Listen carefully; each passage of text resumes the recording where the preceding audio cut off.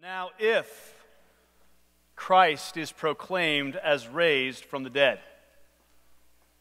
So begins our scripture passage for this morning, and so begins the central assertion of the Christian gospel.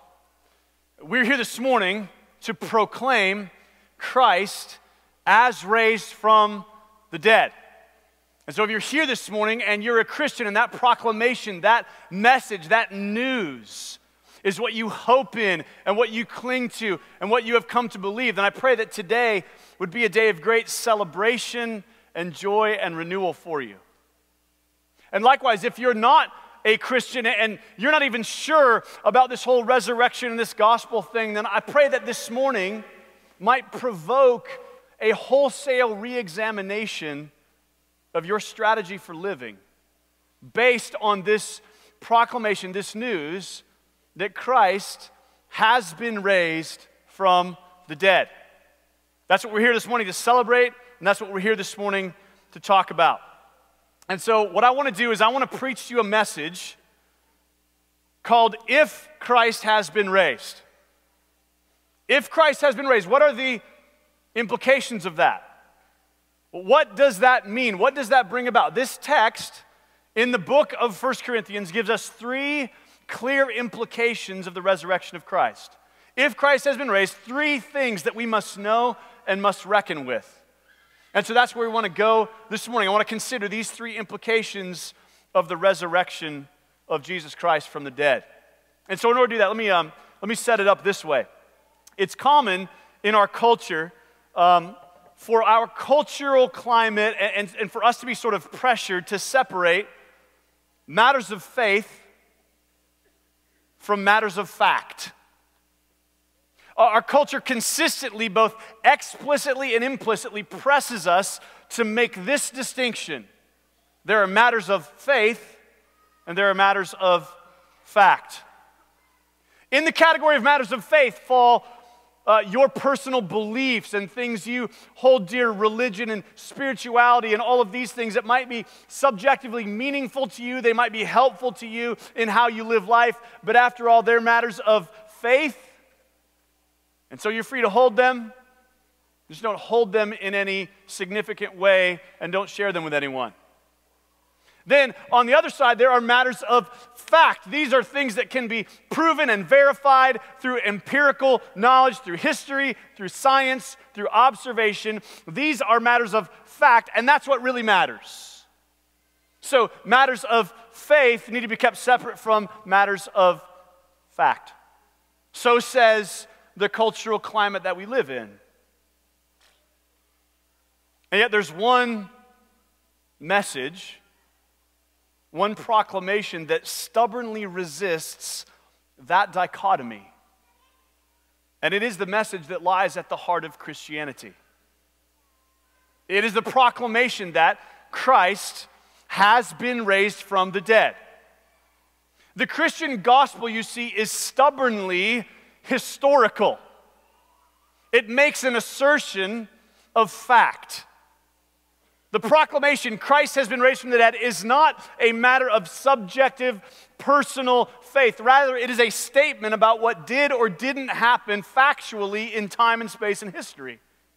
And so the Christian gospel refuses to be separated into this category of the subjective. Rather, it says, no, we proclaim something that either happened or it didn't. And therefore, it either has implications for us in one direction or implications for us in another direction. If Christ has been raised, what are the implications?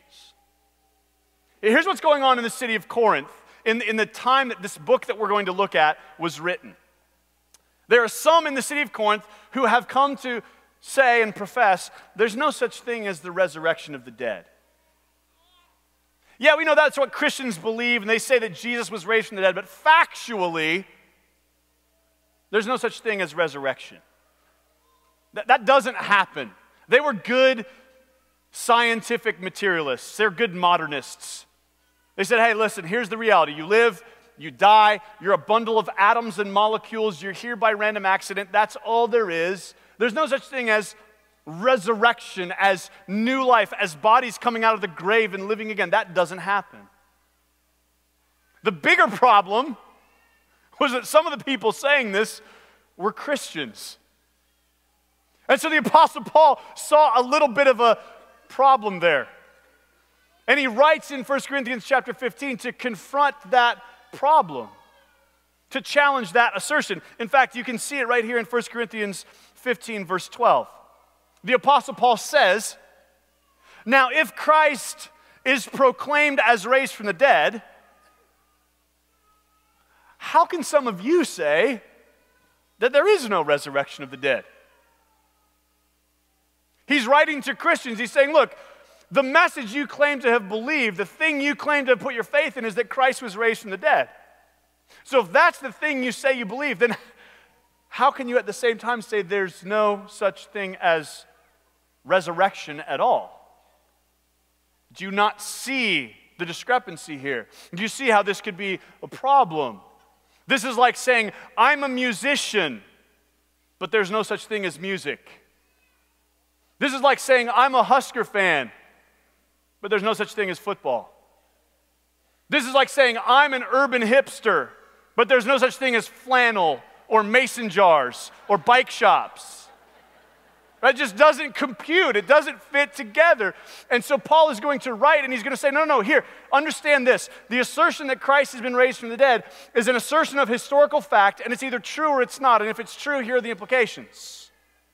That's what Paul is jealous to confront us with here in 1 Corinthians 15. And so I want to draw out for us this morning 3 implications of the resurrection. If Christ has indeed been raised from the dead, here's what that means.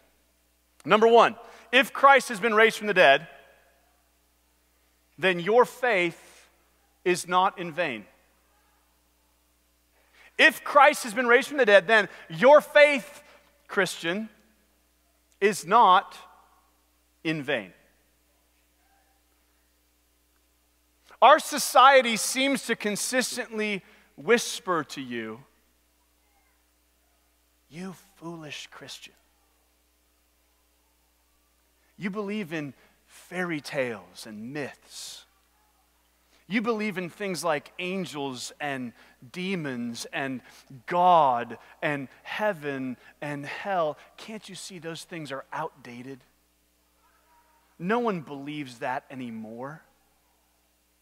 Why do you stubbornly hold on to this prehistoric, pre-scientific, foolish faith?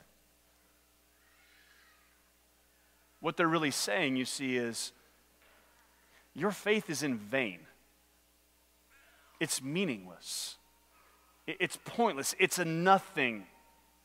It's a faith in things that are made up and things that aren't real. And I want you to notice, the Bible agrees with that if Christ has not been raised. 1 Corinthians 15, verse 14. And if Christ has not been raised, then our preaching is in vain and your faith is in vain. If Christ has not been raised, then your faith is in vain. The Bible agrees. Yeah, if there's no such thing as the resurrection, then why are we wasting our time here this morning? If this didn't happen, then the things you believe are vain. They're meaningless, if no resurrection. I want you to see and embrace the beauty of the fact that Christianity is an incredibly common sense religion. It says, if Jesus Christ got up out of the grave, that matters. And if he didn't, then why would you bother believing that he did? Why would you embrace a faith that says that he did? That's ridiculous. There's no need for that. The Christian gospel asked us to come back to the historical event of the resurrection and say, did that happen? If Christ has been raised, my friends, here's what that means. Your faith is not in vain. Your faith is not in mythology. Your faith is not in something that didn't happen and isn't true. Rather, if Christ has been raised from the dead, your faith is genuine and true. You believe in what actually is. The way you see the world is the way the world actually is. Your faith is not stupid. It's not meaningless.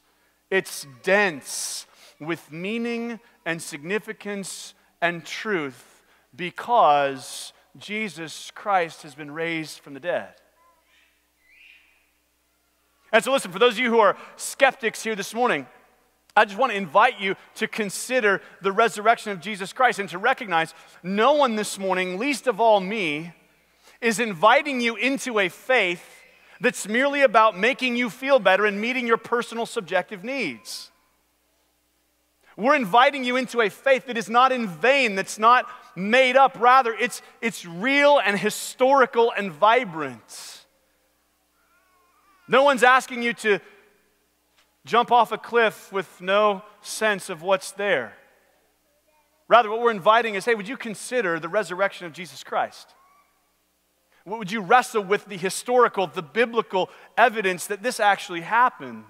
And if it did, can't you see that trust in Jesus, faith in Jesus, hope in Jesus is the most reasonable, the most rational, the most credible thing you could possibly be invited to do? If Christ has been raised, your faith is not in vain. Celebrate, relax, embrace the good news of grace. Here's the second implication of the resurrection of Jesus Christ. If Christ has been raised, you don't have to stay in your sins. If Christ has been raised, you don't have to stay in your sins. Look with me at 1 Corinthians 15, verse 17. It says this. And if Christ has not been raised, your faith is futile and you are still in your sins. If Christ has not been raised, your faith is futile and you are still in your sins. If Christ hasn't been raised, you're in the same place you've always been. The word in is a preposition of place, isn't it? It describes where we are, where we find ourselves. Right now this morning, you are all in the Holland Performing Arts Center in downtown Omaha. There's no way you could possibly be somewhere else other than right here because you're in this room. The preposition in speaks to the place that we find ourselves in. Likewise, when the Bible uses the language of being in our sins, it's capturing a very deep and weighty reality. It's capturing the fact that sins are not just things we do, they're not actions, they're not mistakes, they're not just behaviors that we engage in or don't engage in. Rather, sin is a place we find ourselves. Sin is a state of being we find ourselves in. Sin isn't just things we do, it's a place we are, it's where we live, as it were.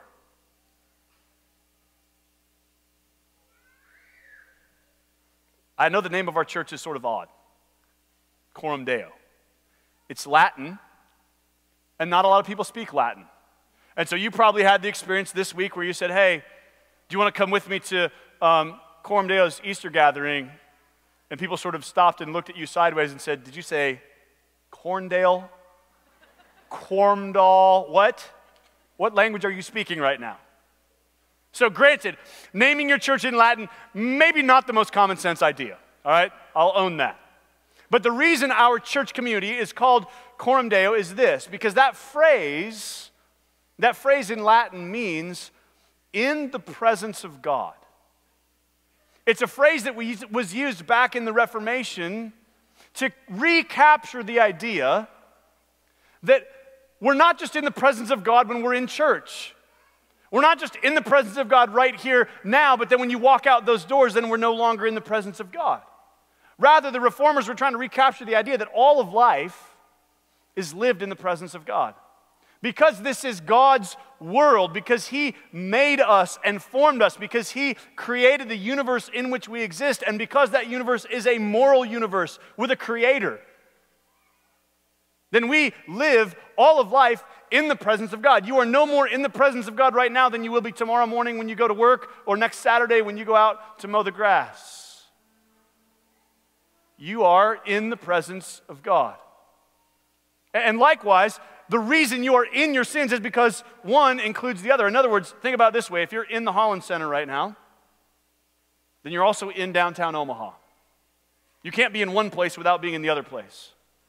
Likewise, if you're in the universe God has made as a moral creature, then you're also in your sins. Because God is holy and because we have rebelled against God's commands, we can't help but be in our sins. This is the place we find ourselves. But my friends, here's the good news of the gospel. If Christ has been raised from the dead, we don't have to stay there. If Christ has been raised from the dead, we can experience a change of spiritual geography, as it were. If Christ has been raised from the dead, a whole new place is possible for us. You see, Jesus came into this world. Jesus lived the life we couldn't live. Jesus died on a cross and rose from the dead so that he might relocate us, so that he might create a new place for us to exist, so that he might transfer us into a new reality. The Bible speaks of this reality, instead of being in our sins, as the reality of being in Christ, forgiven, freed, renewed, redeemed, set free from who we used to be, and set free to live an entirely new and different existence in Christ. If Christ has been raised, you don't have to stay in your sins.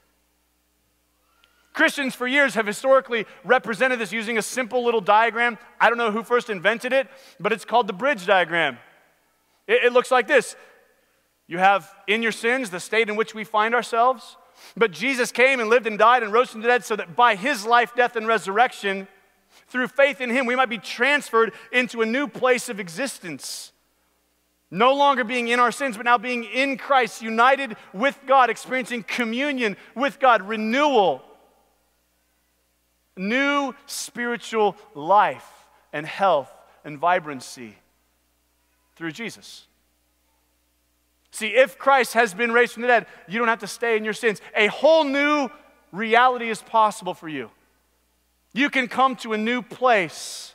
If you belong to Christ this morning, if you are in Christ, you are no longer in your sins, no longer defined by that spiritual geography. My friends, that's good news. That's why this day and this event that we celebrate today is worthy of great joy and great celebration. Because Jesus has transferred us out of our sins and into his kingdom, his forgiveness, his presence. This is what Jesus came to do. These are the implications of his resurrection. Third, if Christ has been raised, your faith is not in vain. You don't have to stay in your sins. And finally, if Christ has been raised, a greater resurrection is coming. If Christ has been raised, a greater resurrection is coming. The resurrection of Jesus is like a movie trailer for the amazing feature film yet to be released. Look with me at 1 Corinthians 15, verse 20. But in fact, Christ has been raised from the dead. But in fact, not in fantasy, not in somebody's idea, but in fact, Christ literally, physically, historically has been raised from the dead. The first fruits of those who have fallen asleep, which is a biblical euphemism for death. I don't know what your yard is like this time of year, but just the beginning of last week, the lilies began to poke their little green shoots up from the barren ground of my front yard. And what that means at our house is that within 2 or 3 weeks, all of the trees, all of the shrubs, all of the flowers will begin to put out buds and begin to bloom. The lilies in the front landscaping are always the first fruits. They're always the ones that come up first. And what they hint at is more is coming. Spring is here. Life is arising. Likewise, the resurrection of Jesus, the Bible says, is the first fruits of a much greater resurrection to come. Because Jesus has risen from the dead, winter is over and spring is coming. It's inevitable. This is happening. Jesus' resurrection proves it to be so. In verse 21, we read, "For as by a man came death," that's speaking of the historical Adam, "by a man has come also the resurrection of the dead," that's speaking of Jesus Christ. "By a man has come death, by a man has also come the resurrection of the dead. For as in Adam all die, so also in Christ shall all be made alive." Here's what this means. The nature of historical events is that they change the horizon of what's possible, right? Dramatic historical events change the horizon of what is and isn't possible.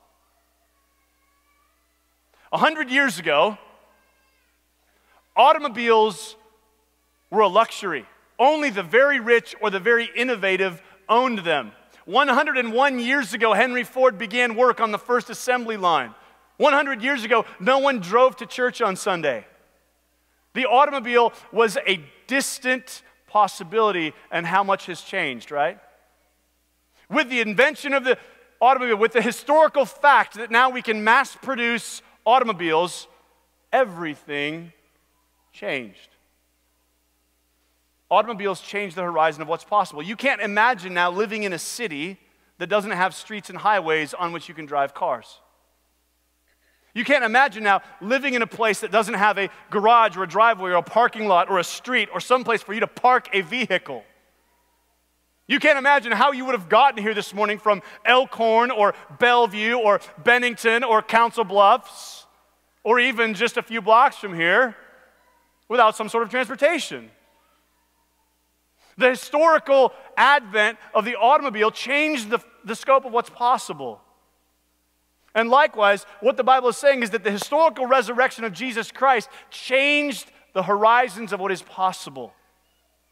Until Jesus rose from the dead, we lived in a world defined only by death, sin, the decision Adam made to plunge the world into chaos. But with Jesus has come a new reality, a new possibility, the reality of resurrection. As in Adam we experience death, so in Christ comes resurrection. And my friends, this doesn't just mean life again after death. This resurrection, this greater resurrection, is the renewal of the material creation. This means, think about Jesus' body when he got out of the grave. It was recognizable. It was Jesus. His disciples recognized him and saw him and knew him. And yet it was new. His body was new. It was remade. It was reborn. It was recognizable yet different. And likewise, when the Bible speaks of final resurrection, when it speaks of the new world that's coming, it describes it in ways that are similar yet different. Do not think of heaven, do not think of resurrection, do not think of life after death as floating around in some ethereal other world with a diaper on, playing a harp on the clouds. That's not heaven. I hope you don't think it's heaven either. Rather, the resurrection points to everything you love about this material creation restored and renewed without sin, without suffering, without pain, without death. Everything renewed. If Christ has been raised from the dead, a greater resurrection is coming, and my friends, it's going to be glorious.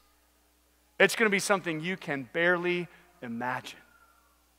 Jesus' resurrection is just a foretaste, it's just the first fruits of this greater resurrection that is to come.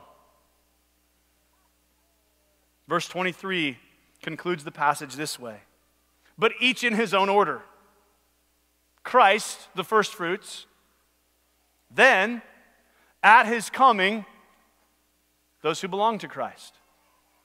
So there's an order to things. There's a way things are going to happen. Jesus' resurrection, Jesus coming out of the grave is the first fruits. And then it says, at his coming. So there's another coming of Jesus. There's a return of Jesus. And at that time, those who belong to him will experience, will participate in this new life, this new world, this new order, this resurrection. So this hints at the fact that we live in this in-between time between the resurrection of Christ and the coming again of Christ. That's the moment we find ourselves in this morning. Jesus has risen from the dead. His resurrection is the first fruits, but we haven't yet experienced final resurrection and a new world. And so what that means is our lives are lived in tension.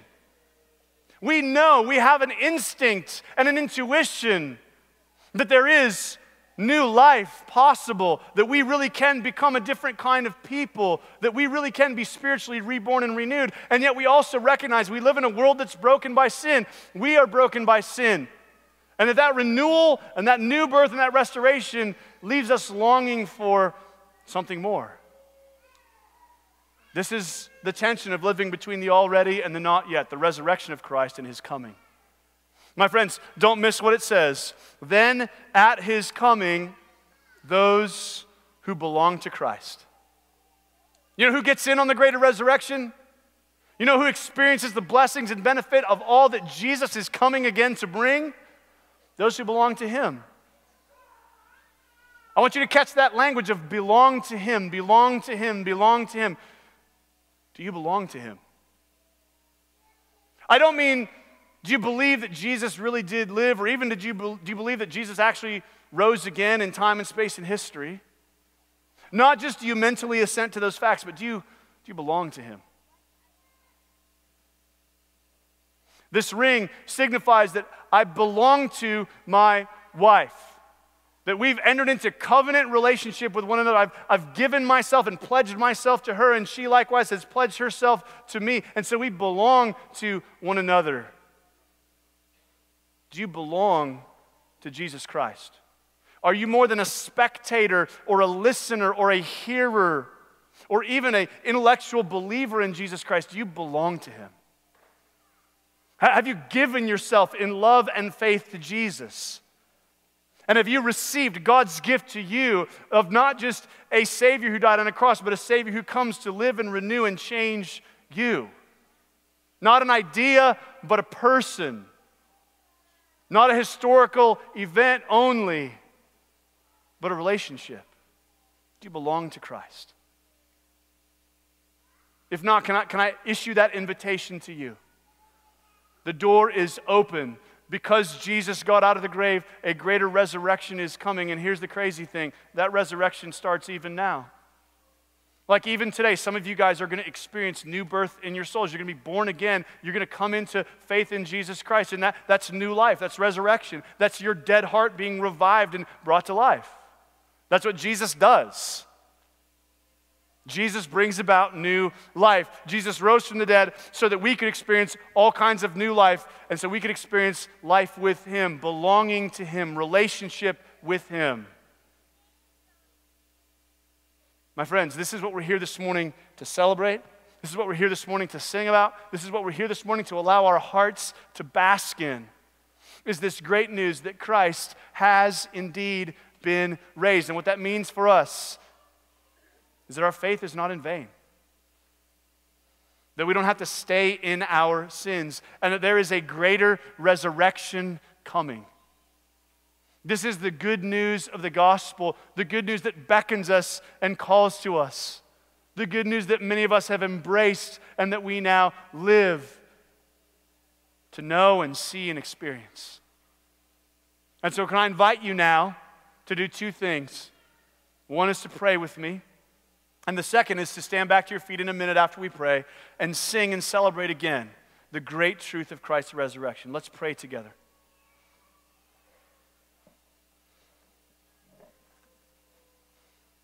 Jesus, thank you that you have indeed risen from death. thank you, Heavenly Father, that you sent your Son to live the life we couldn't live, to die the death we deserve to die, and to be raised to new life as the first fruits, the down payment, the trailer that reveals the movie, the blessing, the fruitfulness that is to come. So Jesus, this morning, those of us who know you and who belong to you find our hearts alive with joy at these truths. That you have called us into your people and you've made these things true for us and in us. And Jesus, I pray for those who are skeptics, who are doubters, who don't even necessarily embrace the reality that you've been raised from death. And I pray this morning that you just provoke them to re-examine, to rethink, to wrestle with the implications of what it means that in time and space and history, you got up out of the grave. You rose up from death. You conquered and defeated Satan, sin, and death. And what that means is that our sins are forgiven, that we're invited to belong to you, we're invited into relationship and fellowship with you.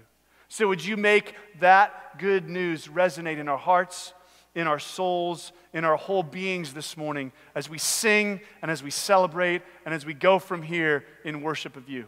Amen.